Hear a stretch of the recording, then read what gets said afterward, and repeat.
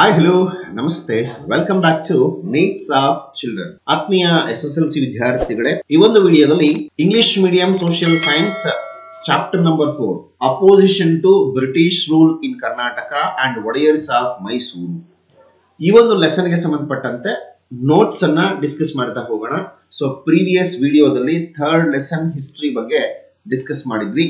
So let's come to the history chapter number 4 opposition to British rule in Karnataka and Wodiyars of Mysore. Yes, among that first main, fill in the blanks. Among that first one, the first Anglo-Mysore war took place between dash and dash. The answer, Hyder Ali and British. Second question, the second Anglo-Mysore war ended with dash treaty, Mangaluru Treaty, the Treaty of Mangaluru. Third one, Raja Wodiyar made dash his capital. Answer, Srirangapattanam. Fourth one, Kitturu Chennamma adopted a boy named dash, Shivalingappa. Fifth one, Rayanna of Kitturu state belonged to dash village, Sangoli. The village name called Sangoli. Sixth one, Surapura is the present district of dash, Yadgiri district. Seventh one, the Bedas of dash village of Belgaum district rebelled against the British. Halagali village of Belgaum district rebelled against the British.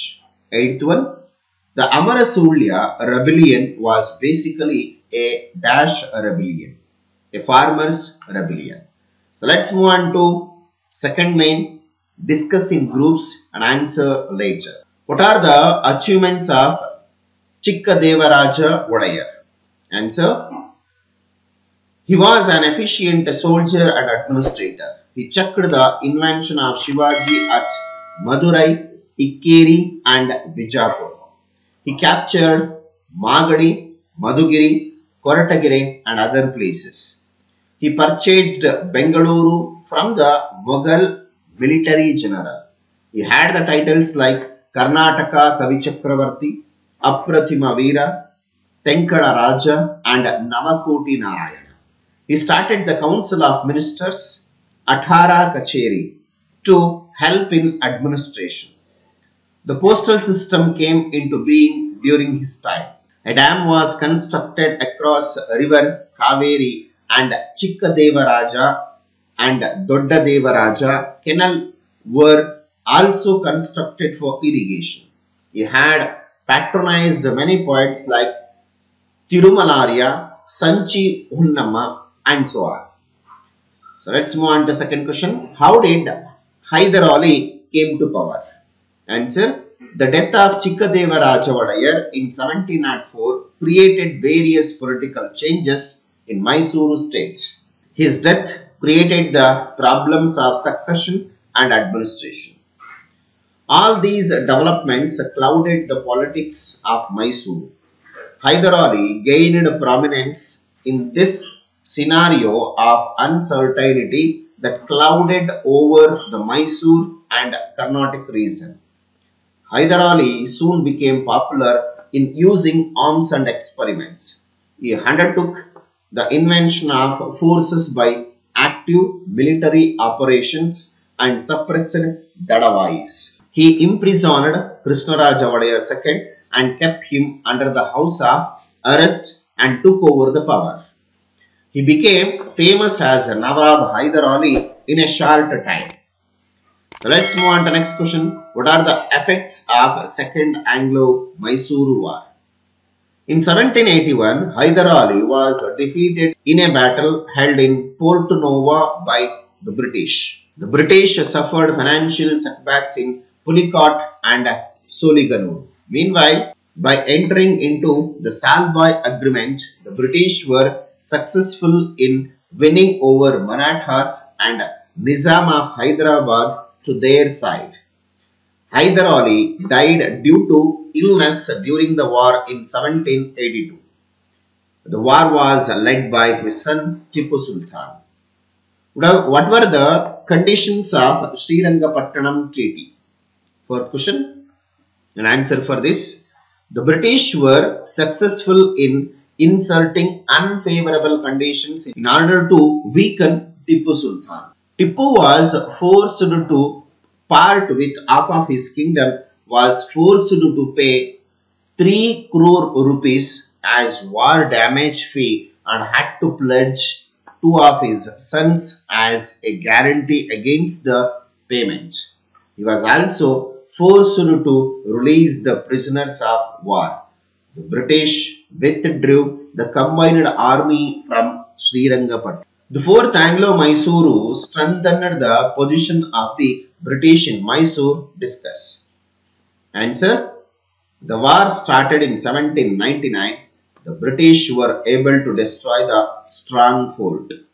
Tipu died while fighting the British in 1799. With the death of Tipu Sultan, the British were happy as if the whole India came under their rule. Most of the territories under the Tipu's rule was shared among the British, the Marathas and the Nizam of Hyderabad. A small territory was handed over to the royal representative of Mysore Wodiyars. This region became to be known as Mysore Princely State. So let's move on to the next question. What are the achievements of Krishnaraja Wodiyar IV? Answer. Krishnaraja Wodiyar IV was very much interested in spreading education among his people. He abolished fees in all primary schools to develop primary education. He helped girls' education. He started the University of Mysore and also started scholarship to the students continuing education in foreign countries. In 1905, the Indian Institute of Science was established at Bengaluru with the help of Tata. Special attention was given to the development of irrigation. A barrage was constructed across Kaveri near Belagoda. A new railway lines were laid. Many small and large-scale industries were started.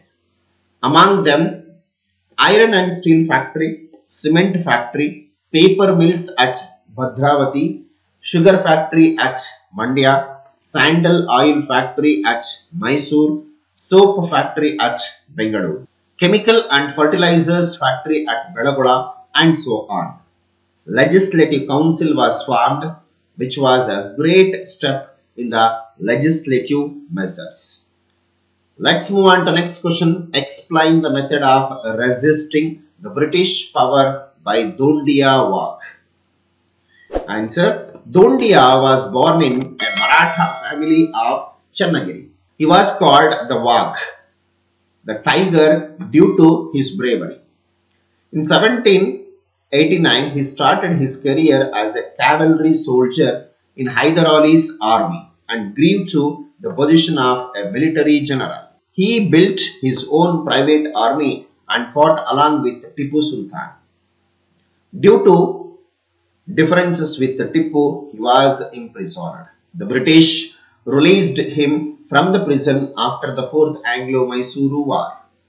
He built a small army and started his operations. He organized the army with unhappy soldiers of Tipu's army and the predatory rulers who had lost power. He captured Vidanuru and Shivamogga fort and made unsuccessful attempt to capture Chitradurga fort. Lord Wellesley tried to check this rebellion. So let's move on to next question. Explain the method adopted by Rayanna to fight the British. Answer. Rayanna was a brave soldier. He fought for the independence of Kitturu and felt it was his duty to liberate his motherland. He fought against the British and was imprisoned along with her. He was later released by the British. He developed a sense of nationalism and went on organizing an army. He organized secret meetings at sensitive places. He aimed at looting the treasury and taluku offices of the British. He had an army of 500 men. He became furious with the villagers who were assisting the British army. The British devised a cunning strategy to capture Ryan. He was declared as a main offender and was hanged to death at Nandagad in 1831. So next question, explain the contributions of Puttabisappa of Kodagu in the freedom struggle. Swami Aparampura, Kalyana Swami and Puttabisappa organized a rebel against the British. All the three declared that they were part of the Haleri dynasty that ruled Kodagu. Swami Aparampura assumed the leadership of a rebellion. He captured in 1834 and shifted to Bengaluru. Similarly, Kalyana Swami was captured in 1837 and placed in Mysuru prison. After the capture of Kalyana Swami, Sulya, Bellare and Putturu, the major places of Kannada region, were part of Amara Sulya. It is interesting to note that a farmer named Puttabisappa as Kalyana Swami. This Puttabisappa later presented himself as Swami Aparampura. This was also notes the fluid nature of the rebellion. Puttabisappa took over the leadership of the rebellion. The rebels marched towards Mangaluru through Panemangaluru and Bantwal. They looted the treasury and prison of Bantwal. The British sought the army of Thalacheri, Kennanore and Bombay to quell this uprising.